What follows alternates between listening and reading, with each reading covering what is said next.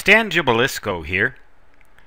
I am going to describe in very short terms how a resistance capacitance low pass and high pass filter works. The basic concept in the most elementary possible terms. In an RC, resistance capacitance network, you can have various types of frequency responses: low pass, high pass, band reject, peak, notch, all kinds of things, just like you can with inductance capacitance or LC circuits. But inductors are kind of hard to deal with in today's miniature electronics world, whereas resistors and capacitors can actually be fabricated onto integrated circuit chips.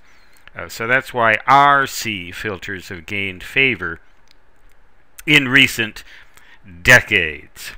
Recent meaning with respect to my life, which of course extends for centuries. In any case, the low pass and the high pass filter are the most elementary forms of frequency sensitive filter. As their names imply, the low pass filter tends to allow low frequency signals through with ease and discriminate against higher frequency signals. The cutoff frequency depends on the values of the resistance and the capacitance. The high pass filter, on the other hand, tends to discriminate against the low frequencies and let the higher frequencies through more easily. The response curves look something like this if you graph frequency on a horizontal axis and amplitude, well, on the vertical axis. A low pass response looks something like this, and a high pass response looks something like that. And the cutoff frequency is the frequency at which, cutoff frequency F, is the frequency at which the voltage of the signal is 0.707, or 1 over the square root of 2, times where the actual signal voltage is 0.707 times its maximum voltage. 0.707, or 70.7% of the input signal voltage gets through to the output. That is the cutoff frequency. The low pass filter cutoff frequency might be right about here, and the high pass right about there. That 0.707 voltage figure represents 3 decibels down with respect to the maximum response. The formula for determining that frequency is relatively simple. F equals 1 divided by 2 pi RC, where the frequency F is expressed in hertz, the resistance R in ohms, and the capacitance C in farads. This formula, and pi is the circle constant, roughly equal to 3.14159.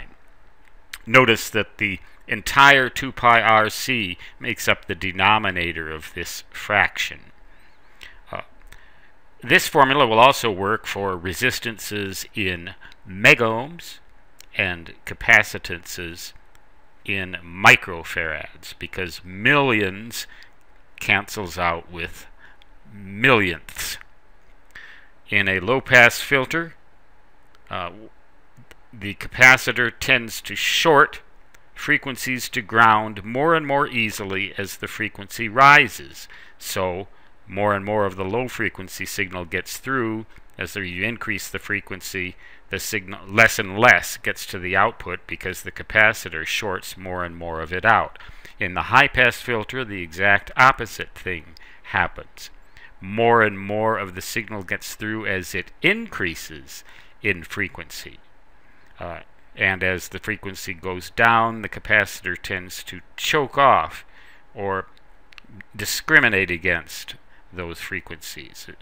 So the resistor is essential because it gives definition to the frequency roll-off level, what level this 3 dB point will be at. Without the resistor, if this were an open circuit, of course, nothing would get through. If this were an open circuit, everything would get through. If this were a short circuit, everything would get through. And if this were a short circuit, this resistor, nothing would get through. So you have to have a finite resistance, finite non-zero resistance, and a finite non-zero capacitance. So that's how RC low-pass and high-pass filters work. They're the simplest possible RC filters that you can have.